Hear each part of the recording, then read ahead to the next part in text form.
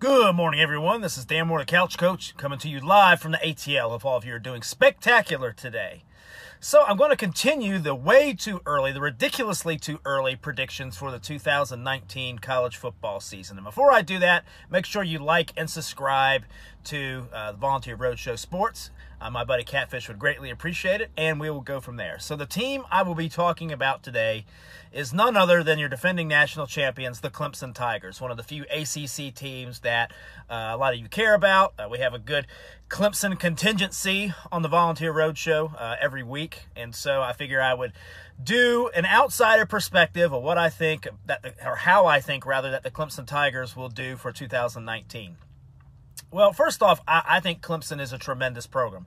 If the Alabama Crimson Tide are the New York Yankees or the equivalent of the New York Yankees, then the Clemson Tigers are the Brooklyn Dodgers or the St. Louis Cardinals, groups like that. I mean, I think Clemson is, an elite football program. You can make a case for them being number one or number two the last 4 years for sure. They just do everything right in that program, I feel. Like they have good players, they have good player development, and they have great facilities. Everyone just does their responsibility there. You don't see a lot of dumb things coming out of Clemson. Dabo is the head coach. I don't think Dabo's an X's and O's guru, right? But Dabo is a tremendous recruiter, and Dabo is a master talent evaluator, whether we're talking about his players or we're talking about his coaches. I think Clemson's coaching staff is probably the best coaching staff in college football. Between Venables, between Elliott, between Scott, I think that nucleus of coaches is the best in the country. You could plug them in the SEC as well, and they would have tremendous success. Dabo just lets those guys do their job. And again, everyone just fills a role, and they just do what they're supposed to do. It's not a lot of wasted motion. You don't see a lot of times where, Clemson is putting the wrong player on the field, or they do a bunch of dumb things to beat themselves. They are just a well-run machine top to bottom. Now, I know a lot of people, especially in the SEC, will knock them because of their schedule, but Clemson is an elite program regardless of what conference they're in. They would be successful in the SEC. Now, would they be going 15-0 like they did last year if they were in the SEC? I don't think so. I think they would have eaten a loss last year if they played in SEC play. And, I know a lot of Clemson fans will come back and say, well, listen, if we beat the creme de la creme of Alabama 44-16, we would mollywop anyone else in the SEC too. And I understand what they're saying on that, but I don't completely agree. I think that different teams match up in different ways. And I'm sorry, if a Clemson played an LSU and a Georgia and an Alabama all in 1 year, they're eating a loss somewhere on that schedule. They just are.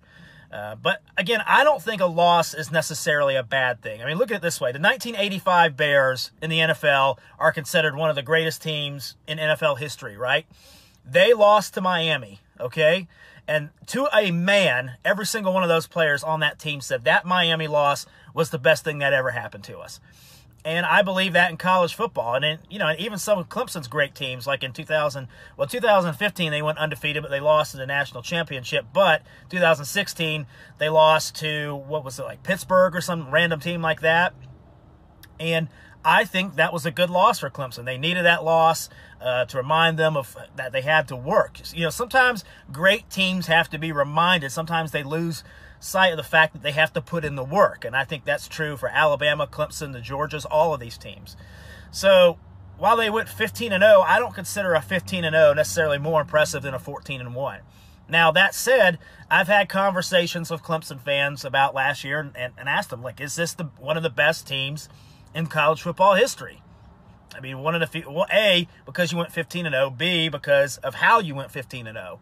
And I think you can make a case for that. Now, Clemson next year, I expect Clemson to have a tremendous football team. As long as you have Trevor Lawrence there, they're going to be a dynamic offense. They're going to be multifaceted.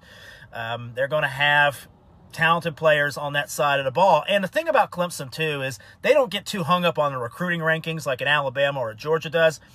They look at it from the perspective of who's going to help us win and who fits the best for what we do. So they have an identity, they know what they want to do, and they're willing to make the changes when they need to make the changes. And one of the things I was most impressed with about Clemson last year was they were willing to pull the trigger on Trevor Lawrence at the expense of an established starter like a Kelly Bryant. Now, that could have went bad for Clemson. And in that Syracuse game, it almost went bad for Clemson. I remember watching that game.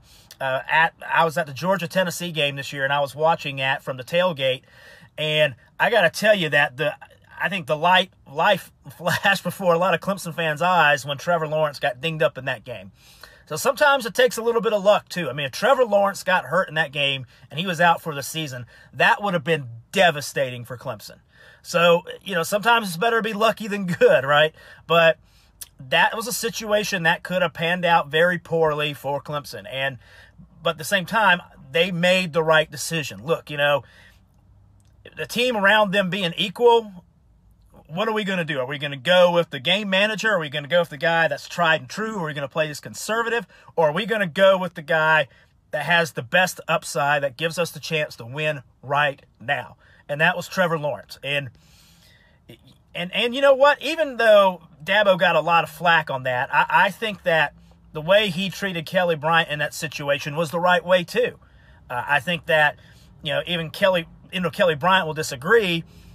Allowing Kelly Bryant to leave after that 4-game stretch, it's like, listen, we're going to go in this direction with the kid. We're going to give you the option to transfer. That's a lot better than trying to string him along and have him try to play and then, cost him a year of eligibility. So I think Dabo did right by Kelly, even though Kelly might not feel that way. I think years from now, Kelly will come back and be like, he handled that the right way.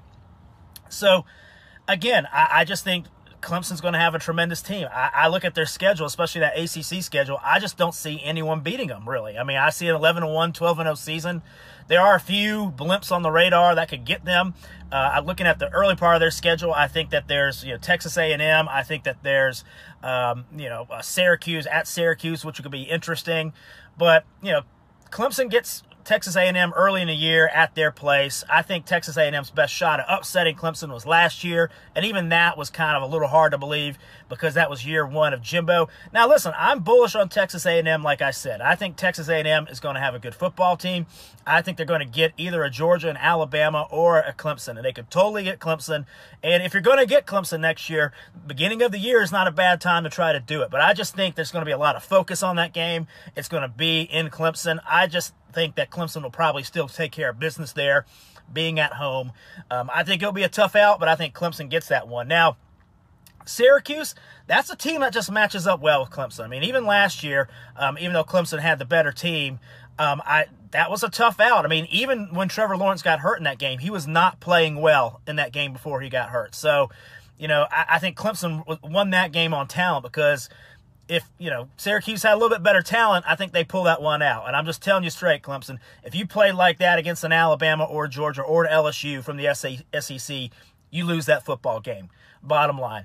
And I'm impressed with Babers. I think he is a good coach. I think he's moving that program in the right direction. I mean, to go 10-3 at a place like Syracuse is pretty impressive. So they got to watch out for that game in a Carrier Dome. But I think that the fact that they lost there 2 years ago, I just don't think that's going to be lost on the Clemson coaching staff. I don't see them looking past that one, so I kind of feel that they'll win that one too. I mean, you could say an NC State later in the year could get Clemson, but Clemson just has the hold of NC State. Clemson just has the talent and the coaching to just, not look past those kind of teams. Those are the kind of games on your schedule that people look at because it's such a weak baby ACC schedule. Most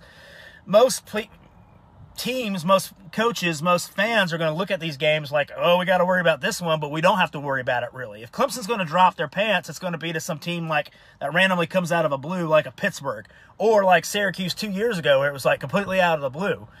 I just don't see them losing any of those games because of the focus on all of those games. So I think Clemson might drop one just because I do. I mean, they are losing some talent on defense, but it wouldn't shock me to see Clemson go 12-0 again. It definitely wouldn't shock me to see them win the ACC. They're the clear favorites there. I mean, they could pretty much punch their ticket to go to the college football playoff as far as I'm concerned. Now, obviously, if they have injuries or anything crazy like that, you disregard what I say, but that's true for a lot of these teams. I mean, if your team gets hit by the injury bug then, you have to reevaluate, of course. But I think Clemson will be back in that mix again. They have the structures there in place. They have the coaching. They have the talent.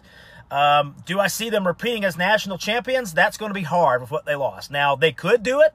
I'm not going to put it past them. If you have 5 or 6 teams in the country that could repeat or could win a national championship, Clemson is one of those teams every year.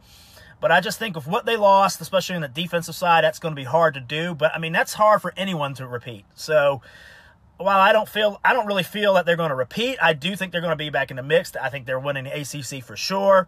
And I don't see anyone from the Coastal stopping them. So, those are my earth-shattering predictions. I think Clemson goes 11-1, 12-0 in the regular season. I think they win the ACC for sure, and they get back in the college football playoff. Tell me how wrong I am. Tell me how delusional I am, and we'll go from there. And our next series, I'll be talking about the other South Carolina team, the South Carolina Gamecocks. Hope you guys have a good one. Talk to you soon.